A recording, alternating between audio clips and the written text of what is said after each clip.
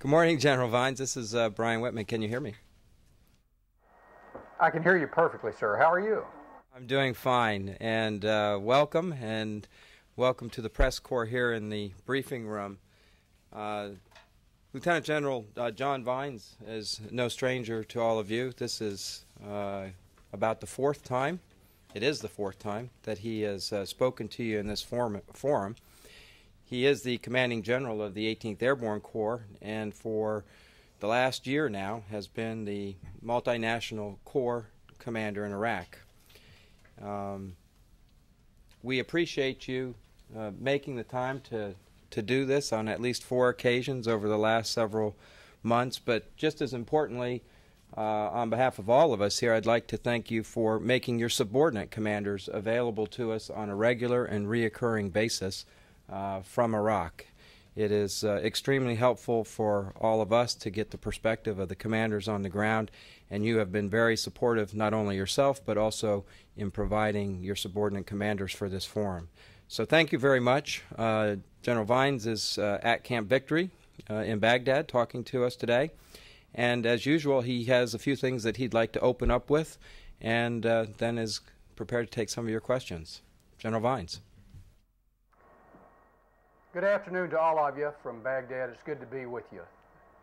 2005 has been a historic year in Iraq, and it marks the rebirth of an ancient nation.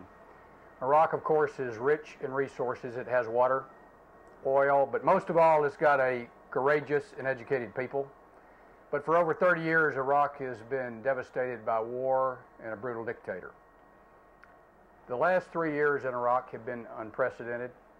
Saddam Hussein's been deposed and is currently undergoing trial by rule of law. In January of last year, a national election was held and power was peacefully transferred to a transitional government. An assembly was seated and the most democratic constitution in the Arab world was drafted. That constitution was ratified by a national referendum in October. And less than 1 month ago, a national election was held, and the results of that election, which have not yet been announced, will determine the makeup of the new government to be seated later this year. Iraqis defied threats, intimidation, and violence, and turned out to vote in ever-increasing numbers. In fact, the percentages of their turnouts exceeded almost all Western democracies. The just completed national election turnout was approximately 70%. Terrorists tried to stop the election.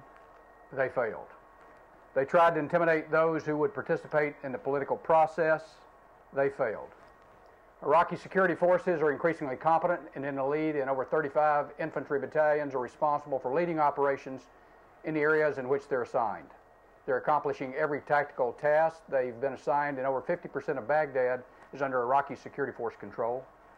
Iraqi army and border elements have reestablished presence on the Syrian border. Unfortunately, all of this has been accomplished at a terrible price. Over 800 coalition soldiers have been killed and more wounded. Over twice that many Iraqi security forces have been lost. Many would question whether or not it's worth it, but terrorists have shown that they have both the intent and capability to attack us here and at home. The reason that they have been unsuccessful is because the security forces at home and abroad have been relentless in protecting us, pursuing them, denying them sanctuary, detaining them, and when necessary, killing them. There's much that remains to be done. We must stay on the offensive against terrorism here in Iraq and other places. Here in Iraq, we must continue to develop security forces and their ministries. We have to assist the Iraqis in consolidating the democratic gains that they've made and help them rebuild democratic institutions and a unified government by and for Iraqis. I'll be happy to take your questions now. Will, go ahead. General, this is Will Dunham with Reuters. What level of violence do you anticipate that Iraq will experience in the coming months, and why is it that the 3 elections held to date in January, October, and December of last year do not yet appear to have diminished the intensity of the insurgency in a lasting way?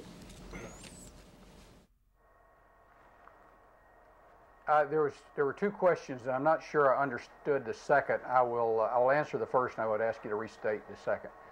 The question, as I understand it, was what level of violence we anticipate. We anticipate that jihadists and religious extremists will continue to attack the Iraqi security forces, their government, and any other coalition forces in the area because they want to impose their view of law and life on the Iraqi citizens. And no outcome will be acceptable to them. They view democracy as abhorrent. They think they've got the right to impose their values on the rest of their citizens. And would you restate the second question, please? Why is it that the 3 elections held to date do not yet appear to have diminished the intensity of the insurgency in a lasting way?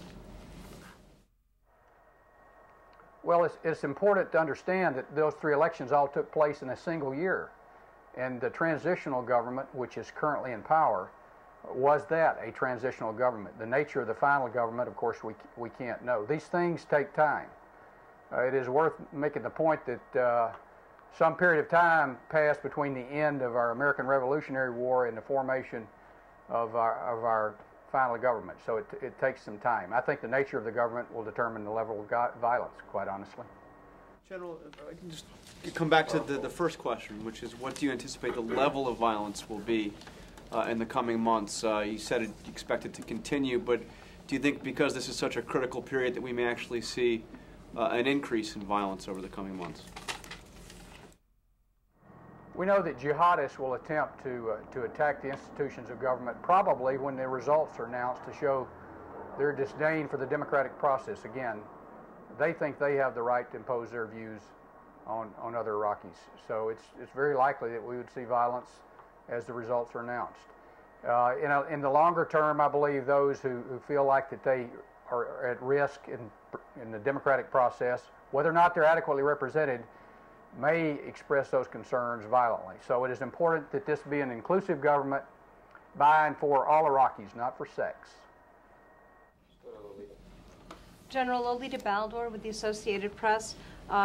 There's been a lot of discussion about sort of the gradual drawdown of the troops over the coming months. Does this increase in violence have any impact on that? And do you see any changes to any of the plans that have been announced as yet, or anything in the future that in order to counter some of this increase in violence over the last several weeks? Well, certainly the level of violence would be one of the things that we would take into account as we make a force level determination. General Casey will consult with his commanders in the field and make recommendations to our Secretary of Defense and the President. And violence is one element of that. The capabilities of the Iraqi security forces and the capabilities of the government to sustain those forces, of course, will be another part of that as well. General Vines, Jim Miklashevsky with NBC. We keep seeing increasing reports about insurgent on insurgent violence, red on red, as some of the military describe it. Can you help us better understand what's going on here? Who's fighting whom? For what reason? And how is the U.S. military either involved or trying to exploit those splits between the terrorists, the insurgents in Iraq? I think is probably not accurate to talk about red on red. What we see are increasingly Sunni, in particular, rejecting terrorism and rejecting the presence of Al-Qaeda in Iraq. They realize that Al-Qaeda is not interested in their welfare, but they intend to impose their values on all Iraqis.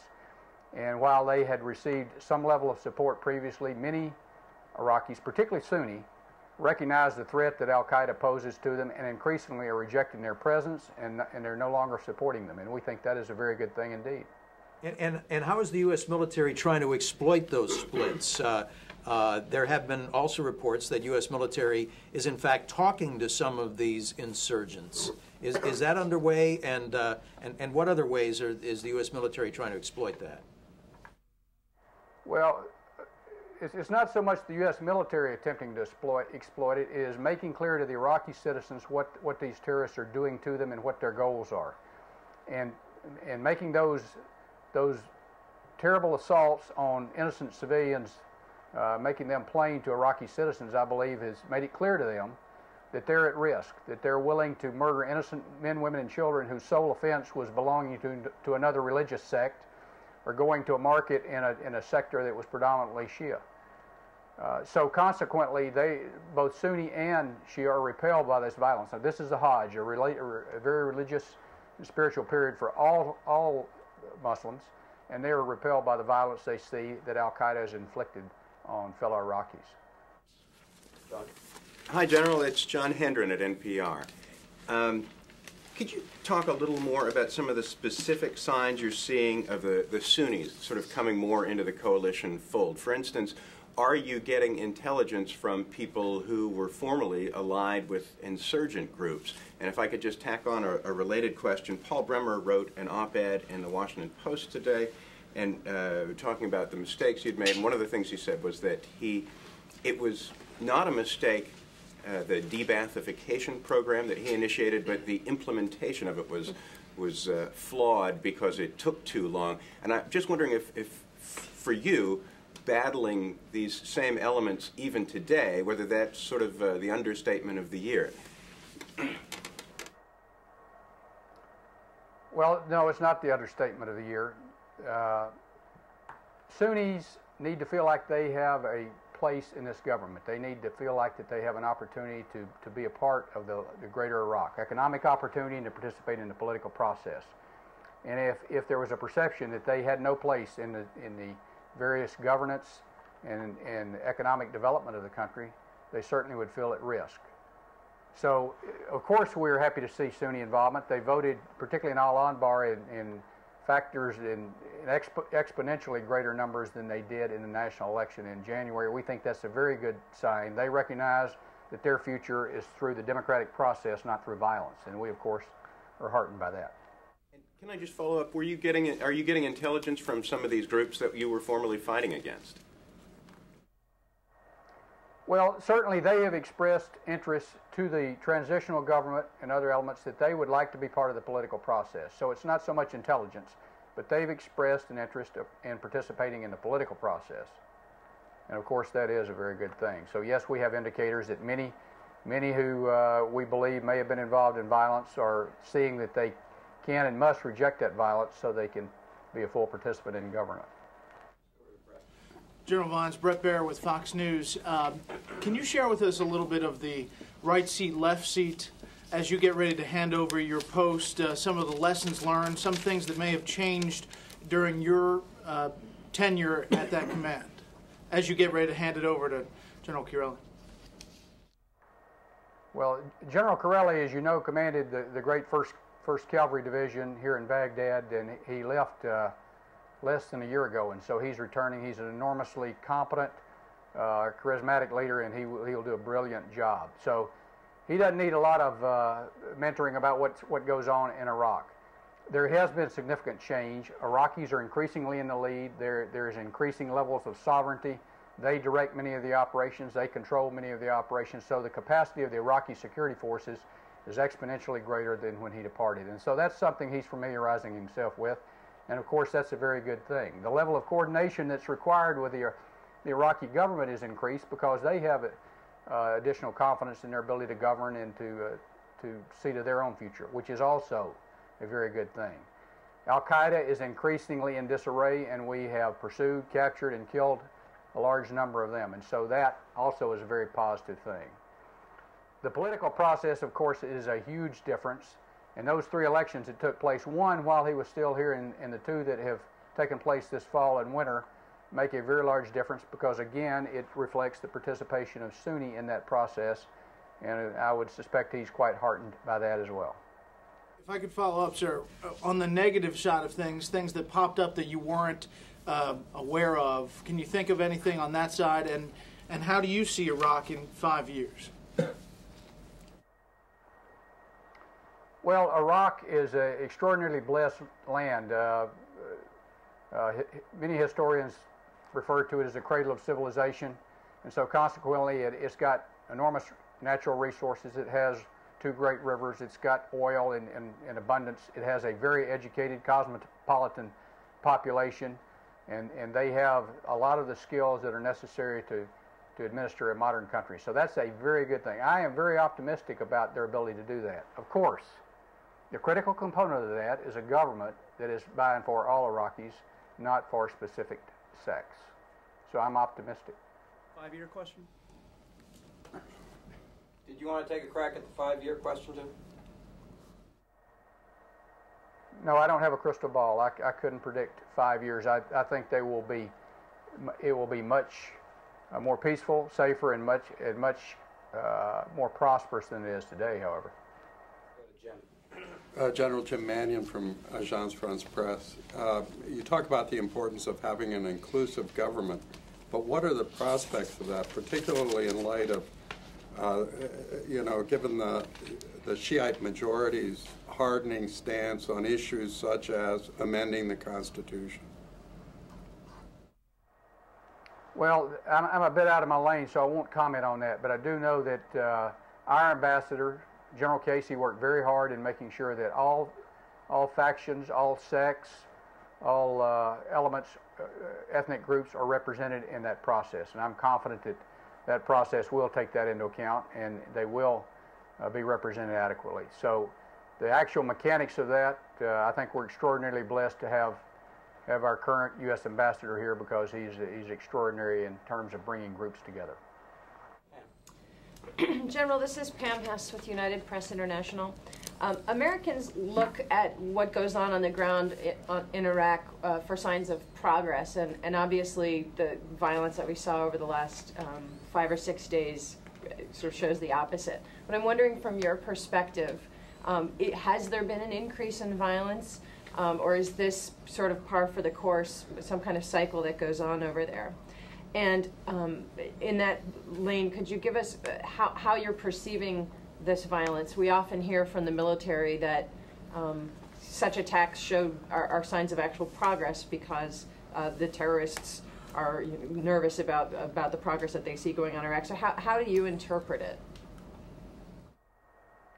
Well, what you saw, of course, were a couple of spikes, and there are spikes and there are also dips. I mean, if I could probably counter and say the last 3 days have been the lowest level in 3 months. But those also are snapshots.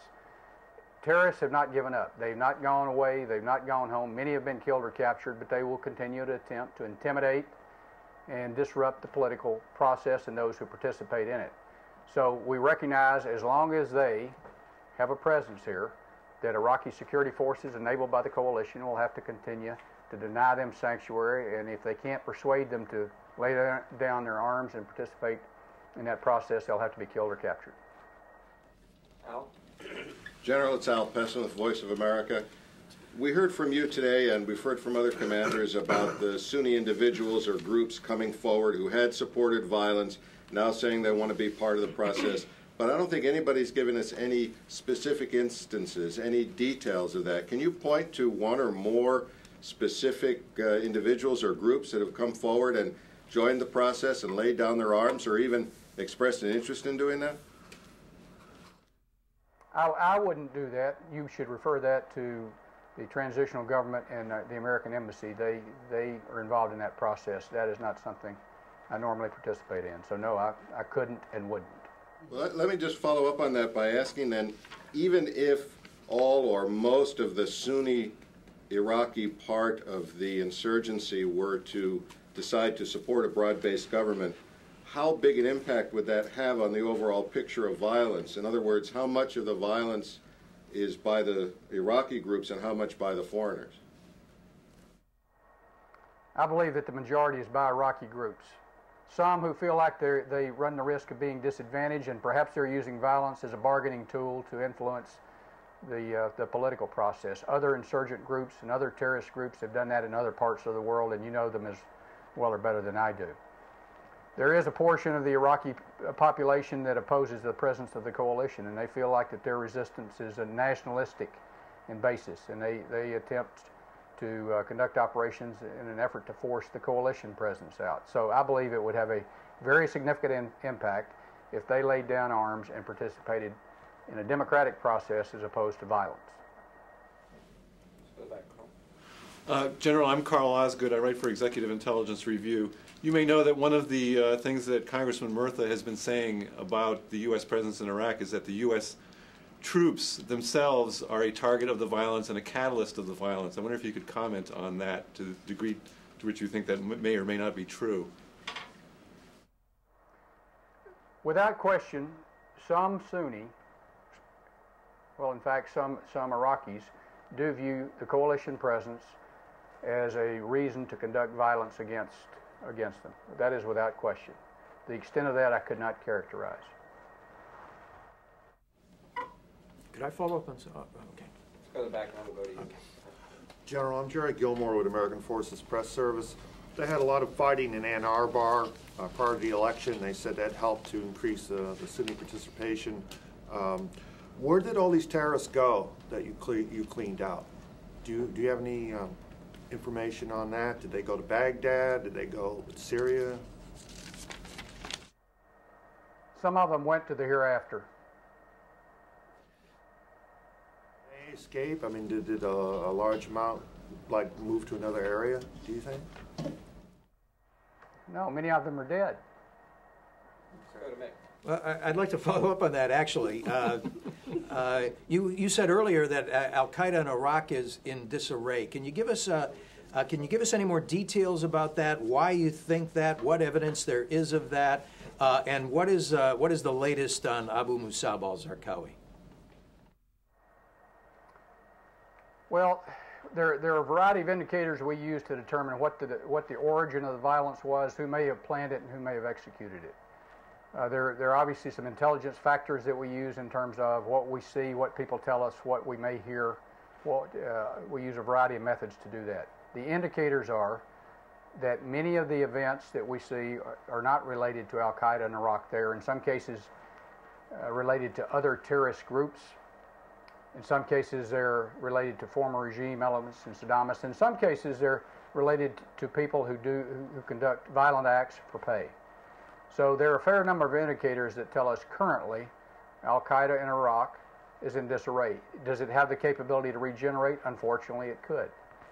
But we must keep the pressure on. We must maintain the offensive to deny them the ability to establish this caliphate that they'd like to establish so that they can attack you and other people. And the latest on Zarqawi, sir? If you happen to know where he is, I'll be happy to send you my phone number. Let's go back to Will for a second. Will Dunham with Reuters.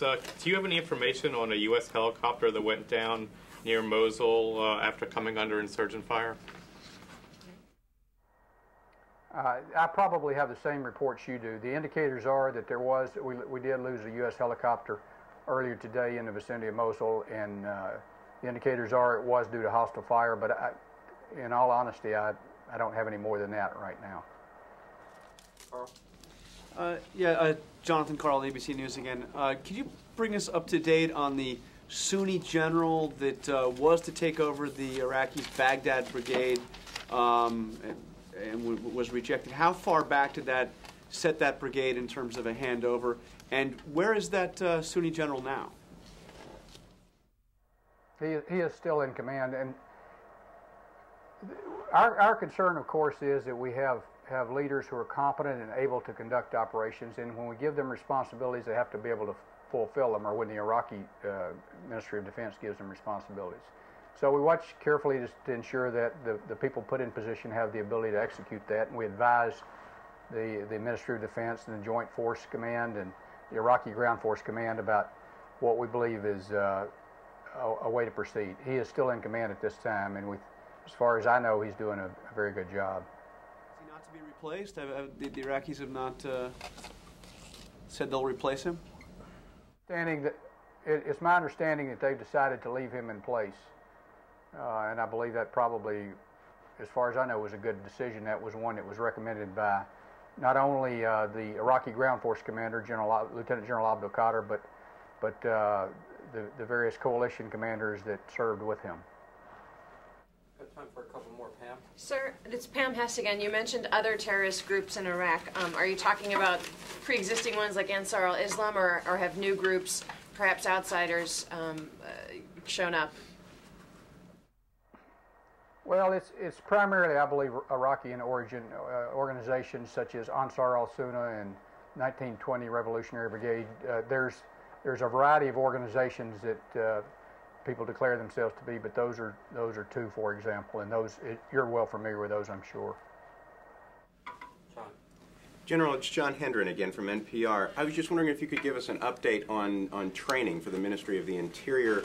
There have been some changes announced, including embedding U.S. forces with commandos. I was just wondering if that had begun yet, and if you could tell us anything about the progress of that program. We're making progress, and we're going to put a great deal of focus on the police this year. The Iraqi Army has made enormous progress in 2005. And the police have made progress, but we think they will make more progress if we give them some more assistance and training through the academies, as they go to the provinces, the districts, as well as the stations. And so we're going to put some units and missions with the responsibility of training those. That is in process as we speak now. I can't, in all honesty, tell you there's been enormous progress made yet, because much of it is happening as we speak. Let's finish up here with Brad. General, just to wrap up, as you finish up here and you leave, can you just sum up what you've seen on the ground? I'm trying this again. And as you leave, your feeling. You said you were optimistic, but can you explain, really why and the changes you've seen in your term there at that post? Well, again, a 70% turnout for a national election is something we would be very, very happy about in the United States, and that's what we experienced just less than a month ago, Brett. I mean, that's pretty extraordinary. 3 elections in the space of a single year.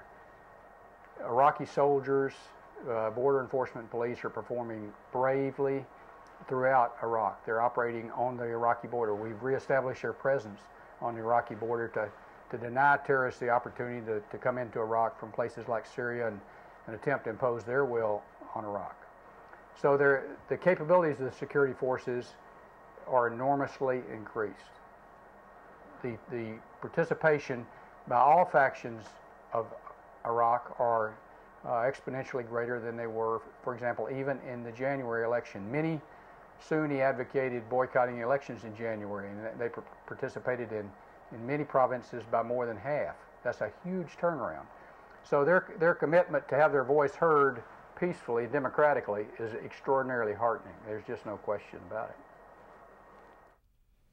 Sir, we've come to the end of our time, and I'd just once again like to thank you for making these meetings with us possible each and every week, and to wish you and your unit the best as you get ready to redeploy back to the States. Thank you very much.